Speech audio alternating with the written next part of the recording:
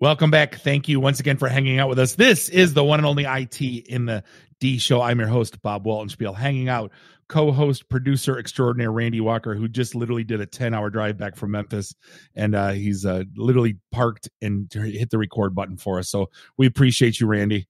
It was actually like 12. Oh, God. Guest this week, Zach Boguslawski. We're going to be talking about transitioning from the military to IT. We're going to be getting into some cliches that he hates, and we're going to be talking about a thing I did called Slalom Speaks, where he was my mentor. Should be a fun conversation. You can find us online, itinthed.com, and do us a favor, give us a like on the socials and subscribe to us everywhere fine podcasts are sold. Next event, November 17th. Are we gonna do this again at 54 West and Clawson, Randy? Because they set up trivia like at 7:30, and it felt awkward. So I don't know if everybody else felt the same way. Yeah, let's do the one more time that we have booked, and then let's find a new venue for December going forward. Yeah, I think so too. We definitely need a new venue, but it'll be at 54 West and Clawson. Had a nice little event last week. Good conversations. Appreciate y'all coming out. So Zach, how you doing? How they treating you? As good as a whip dog gets. So, but no, all good. Doing interesting work for a good check, so you can't complain about that. No doubt. So it's funny to me, not really funny, but it's interesting to me every time I speak with someone that's ex-military, that's in IT, they're absolutely on the ball with it, and they take it more serious than the people that have been, like, I was raised in it, right? 300 baud modem at 13 years old. Pretty much everyone that I work with from an engineering standpoint, raised in it. We were born into it, right? We're like Bane. I wasn't molded. I was born into it. But then you find people that were like ex-military, and I don't know if it's the regimen, if it's the discipline, if it's the thankful to get out into the private sector finally. I guess tell me about your story. I guess your military background and how you transitioned into IT. Yeah, so appreciate that, and I hope I'm not the one outlier there that's not on the ball with everything. So hopefully that's not true. So yeah, for the quick synopsis, I was lucky enough to go to the Naval Academy, Annapolis, all that good stuff. And I got to pick up a spot in flight school, so I got to go fly.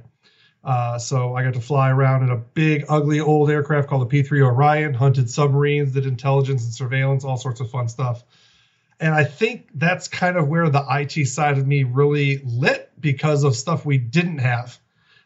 These birds had, the old green screens and big honking buttons to push to get anything done. And then the update was, if you guys remember, the old orange touch screens that you saw in 1970s, mid-70s, late 70s machines. That's what was considered the high-tech update. So no plane I flew on was less than 25, 30 years old. After that, went and did a number of other jobs and such. And as I transitioned off active duty, I worked with a headhunter, did my interviews, did everything else, and got hired as an IT project manager. And I took the job. It was in Reading, Pennsylvania. And I asked my boss at the time who hired me, and I asked her, I said, I'm not an IT guy.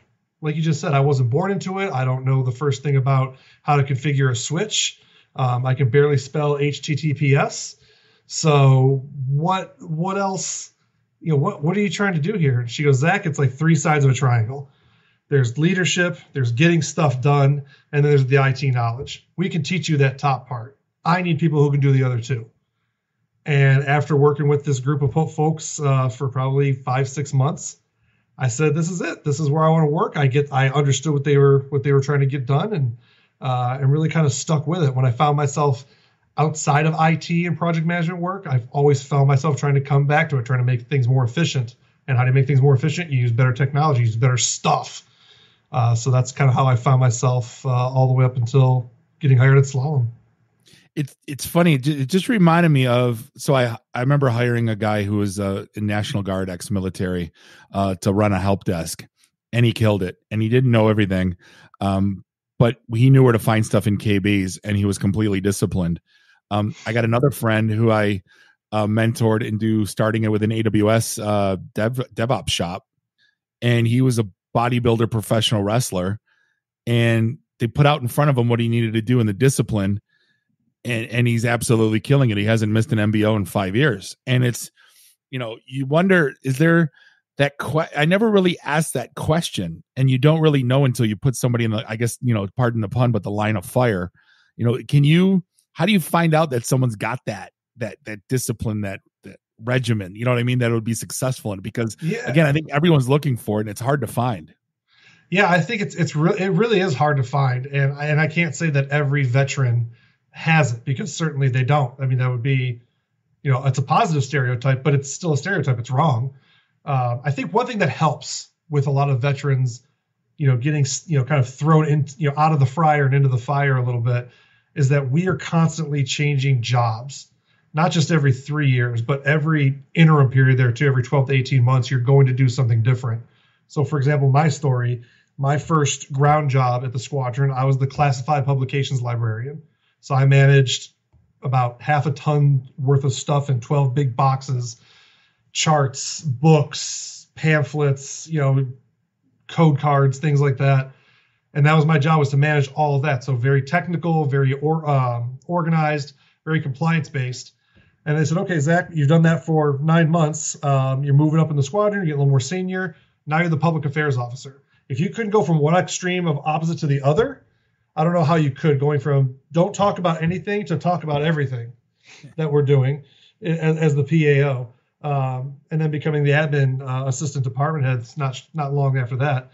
So I think by having to do that, you have to pick it up very quickly. And I think it's that agility, for lack of a better term, and that determination to say, okay, you put me in this job, you trusted me with this job, I've got to do better than the last guy. And the last guy may have killed it, he may have been awful at it, but you just want to do it 1% or more better than the last guy. And that's why I think you see a lot of veterans succeed when they get into IT without having much of an IT background, because they can be taught like a blank sheet of paper, as opposed to folks who've been doing it for years and years and years and have those preconceived notions. That's been my running joke for like the last 15 years. I said, if you hate your job, just wait 6 months. It'll completely change. Yeah. No matter, I don't even care what you do. If you're in tech, if you're in sales, if you're in marketing, if you're in leadership, it'll completely change. And that's the one thing it's funny. The one thing I learned, I've been in leadership with the last 4 or 5 years or so, and hired a fair amount of people, not a ton, but a fair amount. And I used to always ask the question, and I had it set in my head that I wanted someone born into it. Like, what do you do on the weekends? I want it to be like, I want you to be just an uber nerd. I want you to I tinker with my Raspberry Pi stuff in the basement, or yes, I watch sci-fi movies until my eyes bleed, like that, you know what I mean? And then I got we spoke, Randy and I spoke at PenguinCon on how to get a job in IT, completely 100% got contradicted. And it kind of opened up my eyes, because I'm like, maybe it's not, that's what I'm looking for, but it's not what everyone's looking for. So it's interesting. It depends on getting into the industry, on who you're talking to, right? Because if you had told me I unplug at 5 and I go fishing with my kids, again, it doesn't mean you can't do a poor job, but I'm not going to look at you like I would look at the nerd, Sure. Yeah. And I think that's absolutely right. Like if you looked at what I do for hobbies, I coach a high school baseball team, and, I'm a season ticket holder for the Tigers, and, I read, and I don't watch a ton of TV. I watch some, but I don't watch a ton of TV. You'd never think that I work for a tech consulting firm and love it and absolutely, enjoy my job. You'd never ever think that. But I think part of it is also that desire to learn more about it too. And I think that's where that inkling of that person, that stuff you're looking for that drive and that motivation to learn and pick it up. It's those people who could put kind of work here, life here, and they don't overlap very often. They're very passionate about what they do for work, but then when work's done, like you said, it's over. That said, there's plenty of those uber nerds out there who are phenomenal people, who are phenomenal at their jobs. So yeah. Well, I always look at it as, if I don't have 1 or 2 aha moments during my week, I did something wrong. Like whether I learned something new or found a new buzzword, or I found a new tool or something, because nobody can know everything. I was talking to somebody at the event last week that's in security, and I said, just the vendor matrix that these CISOs have to look at. And I go, it's not like there's not one thing to do. So we were joking about, all you got to do is walk in and say DevOps and Zero Trust, and you'll get people to listen to you. And we'll get into that in a minute. But nobody does one thing. You need to buy this layered I couldn't imagine what they have to go through in terms of how many reps they have to get call on them just to get a decent stack. So speaking of buzzwords, your life, everything is business outcomes and digital transformation to the point where if you probably hear it, you're literally throwing up. Pretty close. How do you not say it in any given day? And I guess I want to dive into like the whole business outcome thing, because I'm fascinated by it, because I always thought I sold business outcomes. Even back in the old days when I sold network switches, we would figure out a way. Oh, I just saved you $500,000 on your network cost. That's a business outcome, but it's not. I guess I want to dive in with you. What how you go about like preaching and getting to a true business outcome. Yeah, for me, when I get in there and talk about it, I try to avoid like so many people do those buzzwords, business outcomes. I don't talk about ROI unless it's absolutely a necessity, things like that. The way I look at it is I take a very personal approach to it and look at it as the business outcome is, are you making the customer's, frontline individual life any easier for them, either in front of them on the screen or taking time off a process in the back end or somewhere in between. And so when I talk about business outcomes or solutions, it's more like problem solving. I'm just here to put the puzzle pieces together. And what the picture looks like, that's up to you. But I'm putting it together upside down. So when you turn it over and that's the picture that you're looking for, okay, that's great. I'm just here to help you solve the puzzle and put the pieces together. But what you want it to look like, that's up to your business, at least from the position I'm in right now as far as outcomes go, without sounding overly technical. I think that's the other part. No, we don't need to get technical because this isn't the technical part. But for me, it's fascinating getting a Fortune 100 company to write a big check to a small local company to do stuff that they've hired people to do it in-house. Mm-hmm. What's that conversation like to say, no, you use me? Is it that brilliant idea you're bringing to the table? Because obviously you can't show your cards too much because they'll do it in-house. Mm-hmm. Yep. What's that look like? For me, it looks very much not necessarily a, hey, look at me, I'm better than everyone. I think that's something that we do very well, is that we don't do that. Like some of the big four do, or some like the McKinseys and the Bains do, is they rest on their reputation. For us, and for me specifically, it's more of I'm coming at this with fresh eyes. You've been staring at this problem for 3, 6, 9 months, a year, and haven't gotten anywhere. Let's tag in and see what a person with fresh eyes, maybe with a little less technical experience, but a little bit more broad, varied experience might see, and talk in terms of, what do you want this thing to do? What do you want this system to produce for you? How do you want to do business when you're doing business? How do you want your job to run? And then just start the conversation from there.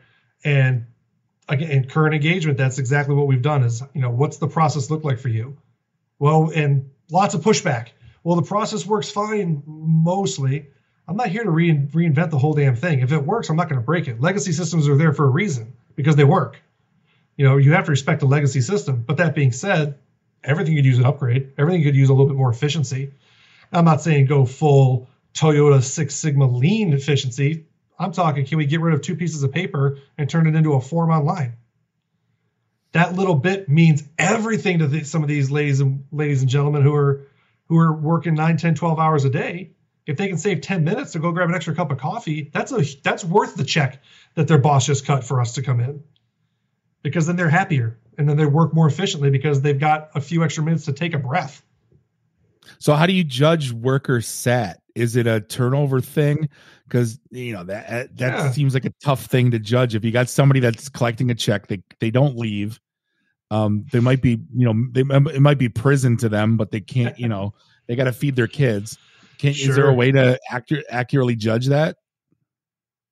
No. Fair, to be honest. Fair. Yeah, I mean, it is a subjective measure, right? Like there's no real metric or measurable or OKR or KPI or whatever term you want to use to measure, worker or employee sat, the same as there isn't really one to measure, consultant sat for what we do. It's all kind of, how does it feel? And I think the last guy I worked with, I asked him a very similar question. He goes, You kind of just got to feel around the edges. And if it's squishy, that's bad. If it's, good, if it's squishy, it's bad. If it's not, that's okay. Cause I mean, they're putting the muscle on and it's going good from there. It's disgusting, by the way. It is disgusting, but if it works, it works. Right. So, right. But I think the biggest thing for me is just listen. Tone of voice. Are they repeating the same problems over and over and over again? Are they going backwards?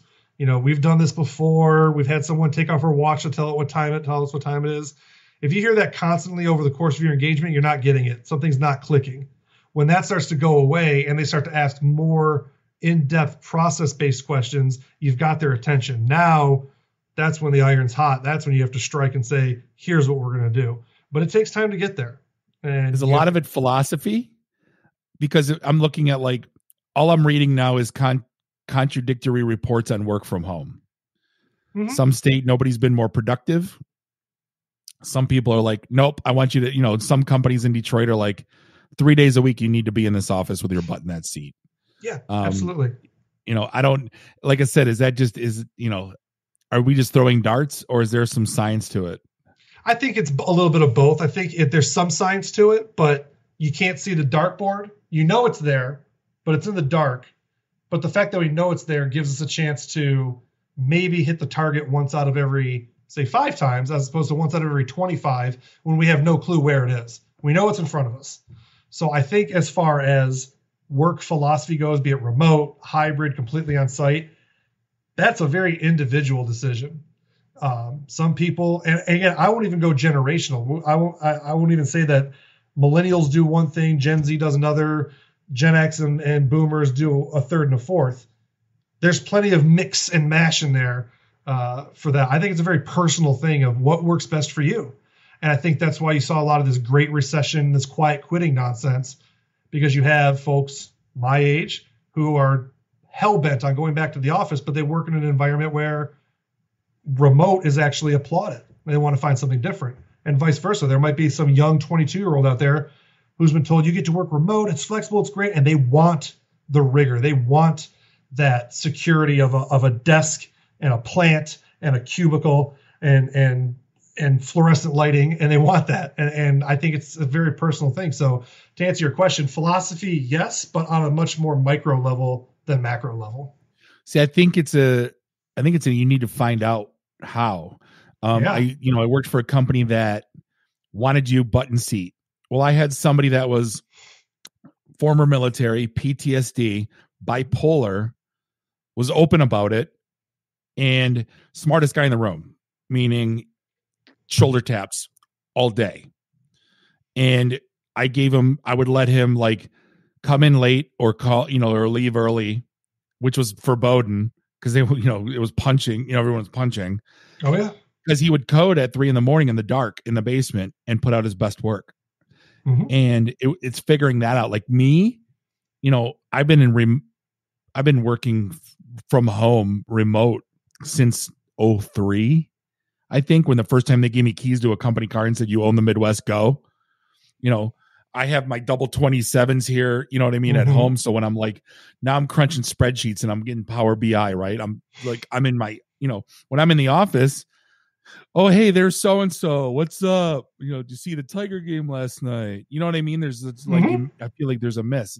I don't know. I'm getting off on a tangent here, but no, it's kind of going back to the crux of how do you find out these business problems, right? And I think that was kind of my whole point is, it's, finding out again, pointing it out, and then having someone agree to it, right? Because if you, yep. And it's having the right person agree to it too. You could have the most junior guy on the team that nobody respects go, oh, that makes sense. And shut up, junior. Go sit in the corner and color. Right. Or conversely, sometimes the most senior person agrees with you. They'll say, well, of course they agree with Zach because they signed the check to bring him in. So you got to find who's that influencer, for lack of a better term, in the middle there. And a lot of times it's that, like you mentioned, that person, that man or woman who's been there 15, 20 years, has been punching a clock regularly, is just working for the gold watch, brings the same brown bag to lunch, eats at the same spot, goes home and pets the same dog and feeds the same fish, and has been for the last 20 years. A lot of times that person carries a huge weight with them of influence and I don't even know what the other word is, but influence. It can really get people's attention. If you get that person to even crick their neck a little, go, that's interesting. All of a sudden, the whole room goes, whoa. You got him to move. You got him to speak. You got her to change her mind. Huge deal. Saw it in my first company. Yep. I'm an old man, but if you don't know, look it up. Randy doesn't know what I'm talking about.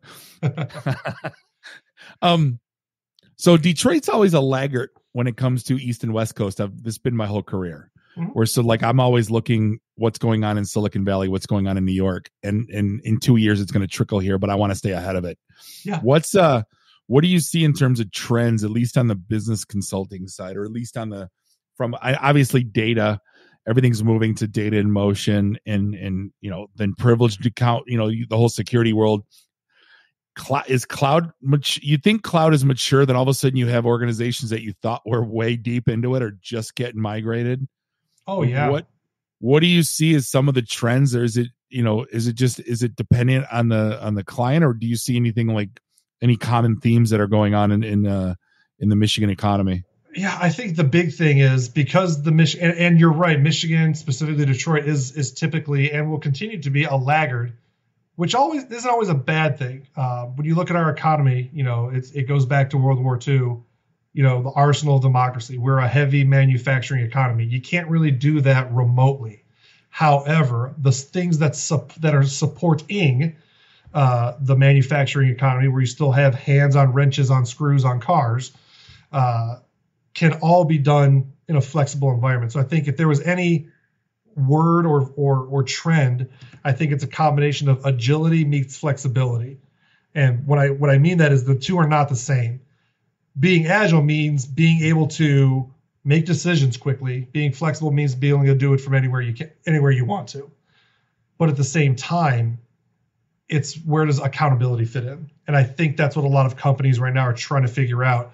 They want to go completely remote. They want to trust their people, but they just don't. Because frankly, I read something great on HBR yesterday, the Harvard Business Review, that the title of the thing was, your boss still doesn't trust you if you work remote. And it's been 3 years.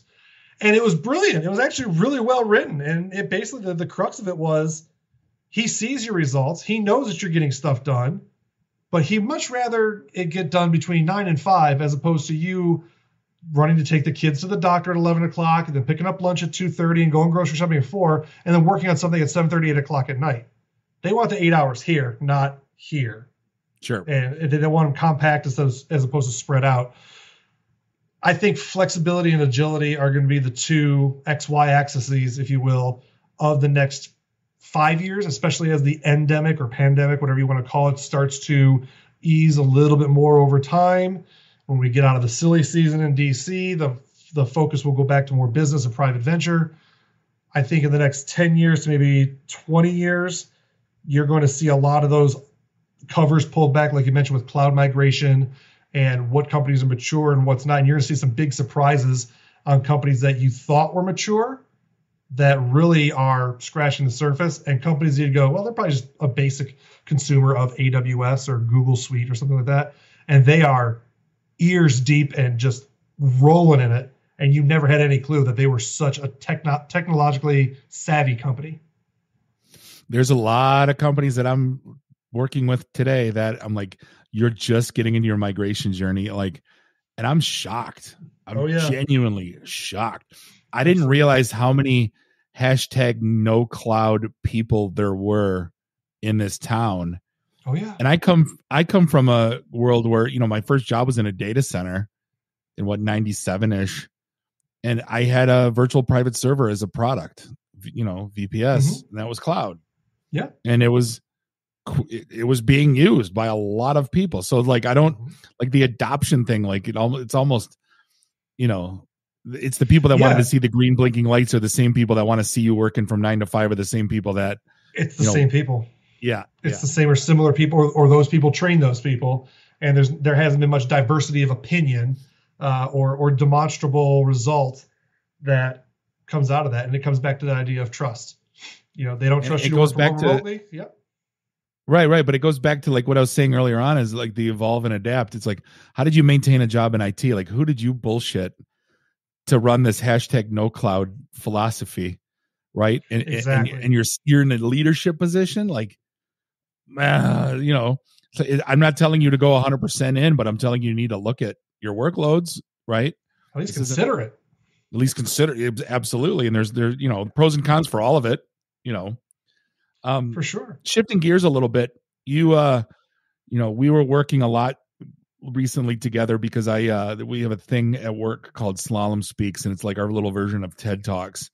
And they're like, we're assigning you a mentor. And I'm like, but I already did a TED Talk. I'm good. And they're like, no, we're assigning you a mentor. And I'm like, okay, cool. Then I watched what you did. And I'm like, okay, I need a mentor, and I just want to thank you for putting up with me that whole time. But, talk to me about your experience in doing that, because there's a lot of people pouring their hearts out in front of it's hard to do it in front of your peers. And it was an obscenely cool experience. I'll leave it at that. Yeah. And first of all, I'm thankful that you put up with me, because again, you said you've got a ton of experience doing this, Bob. And, me mentoring you seems very, very backward. And for some intents and purposes it is, but it's purposely done that way. And I had that same conversation with someone who assigned mentors. They're like, Zach, you and Bob are going to be a good foil for one another. And I think you're both going to learn from each other. And hearing that, I was like, yep, that makes a lot of sense. I get that. Last year I was, pretty new to the company. I think I'd been on board maybe 5 or 6 months, and this idea of Slalom Speaks came up, and I said, well, maybe I'll just tell a little bit of a story about, my talk was about why character matters today more than ever. And not just personal character, but character in the workplace and character in everything you do. It should be something that guides you first and foremost. And it really evolved into my last now 5-6 years of life, and how I've gone on this roller coaster up and down of what does character mean, and how did I get myself back on the horse. And to this day, still feel like I'm riding a high of over a year now, which is something I haven't done in probably 15, 20 years. But there was a lot that went into it. And I think the obscenely cool part about it was how much support there was from the organization to just tell your story, and get into bringing your whole self to work. I mean, we hear that a lot, not just at Slalom, but we hear that in other organizations too. We want you to bring your whole self to work. If you've got kids selling Girl Scout cookies, or you've got a charity you're proud of, outside of a couple of very big organizations who don't allow you to do that across the board, because they don't want to sacrifice their culture, what they've built. I haven't had a culture like this embrace that since I was in the military. So going on 6-7 years in a couple different organizations. I've never had it, for what it's worth. Yeah. And again, it's the military at large, writ large, is that culture. Each unit is a little bit different than the other one. Of course it is. It's no different than what we have in Detroit, where, one area of practice is going to be a little bit different than another area of practice. But as a whole, the Detroit market was very open and very honest, and very forthcoming about what they thought of, yours, my talk, everybody else who spoke over the last couple of years that I've seen, and I got plenty of, positive attaboys, but I got some interesting, constructive feedback too. And that's fine. That's the whole idea behind it. So, me coming out and telling my story about, going from, coming out of the military, finding a job with a great brand and a great company, to ending up, divorced with my kids 1,013.2 miles away as the MapQuest crow flies, for those who remember MapQuest, and moving back home to the Detroit area, selling a 2,400 square foot house to living in an 800 square foot apartment. And how do a lot of people, that's it. They get to that box and they're like, well, that's sayonara. That's it for this guy's time on this planet. And how did I get back on the horse? And a lot of it just had to do with culture and character, and getting the right people in my mind, and letting the people who were living rent free in my head see their way to the door. So, but the reason to come back and mentor was because if I could impart any wisdom, it would be just go up there, tell your story. And I think that's something that we were able to do for you, Bob, was, go up there and tell your story. And I loved how you led with that. I keep saying it, but that Johnny Cash quote about if you could tell one story to God's face right before you walk through the gates, what's it going to be? I think that should be the tagline for Slalom Speaks. Here now, forever hold your peace. What's that one thing you want to tell us for 10 minutes that if you never got a chance to tell it again and you told it this one time, you'd be okay with it? Randy, do you know that scene from Walk the Line where Johnny Cash is in front of Sam Phillips and he's singing like some basic gospel song? Sam cuts him off. He's like, hey, this is the same crap I hear every day. He goes, if you get hit by a truck right now and you're laying in the ditch and you're sitting right in front of God and you got to sing one song for him to tell him about your time here, what are you going to sing? So that's kind of how I let it up. But the thing is, this was my first time to be able to do this story without Dave, right? Because we did the TED Talk together, and Dave unfortunately passed, right? And it's been lingering, going, all right, maybe I got to tell my story. And I didn't start with the whole, I'm not we're not thought leaders and we're not masterminds and mocking everyone. I just kind of I just dove in, about me being, but from taking that and having me kick off with that it changed the whole thing. And no, I see, again, another set of eyes. I appreciated it more than So. Yeah.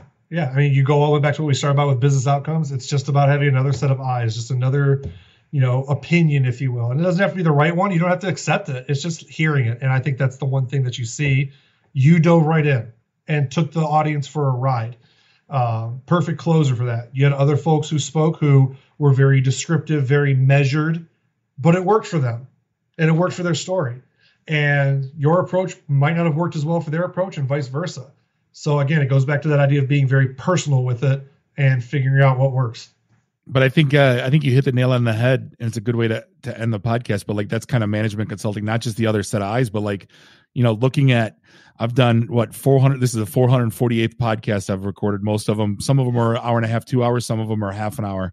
Lately, done 150, 200 other podcasts. I've guested on another 100. I've done public speaking at least, I would say 100, 150 times in my career, for work, the sales pitches in front of boardrooms, 300 to 500 times. And yet I still, another set of eyes shape what was an altogether better message. So no, I think that's management consulting 101. Absolutely. It's got to be a diversity of opinion. If you get the same looking people, same 5 people in the room, same suit and tie, you're never going to get anywhere ever. That's what I'm going to get into a rant, social media rant. I hate the people that are like, they don't think like me. I just want to be in my little echo chamber. Like, I totally pride myself in having a diverse set of friends and groups and people that don't think like me. I don't want them to change my mind, but I just want to know how people, be your individual, right? It's just, I don't want to, echo chamber would be boring, man. Like, that was kind of I wrote a thing a long time ago about hiring, and I said, I don't want 12 Supermen or 12 Wonder Woman. That would be boring. I want Aquaman because I need Batman. I need Apache Chief. I need the Justice League, right? So yeah, everyone's got their strengths, everyone's got their weaknesses, and if one person can raise one person, that's that idea. I'll go back to my military side. Rising tide raises all ships, and if you can get one person to bring everyone else up that much, that's everyone collectively coming up that much. And if everybody's game raises that much, you're only going to see positivity. And it's the idea of, if you can get 1% better every day, then you are going to be a force to be reckoned with by the end of a year. Just that, based on that 1%, Then you're 365% better, right? It's like Scott Steiner math at that point. Yeah, pretty much. Yeah, that's Papa Pump math right there. So you got 33 1/3% chance of winning. On that note, Zach, I'm going to cut you loose, man. I sincerely appreciate your time. It's always a great conversation. I always like spending time with you. We're going to put your LinkedIn and everything in the in our show notes, but I can't thank you enough. Zach Boguslawski, management consultant. Appreciate the time. On behalf of Bob and Randy, do us all a favor. Drink up your drinks. Get your phone numbers. You don't got to go home. You just got to get the hell out of here. See you next week. Drive careful. Beat it. Awesome stuff, everyone.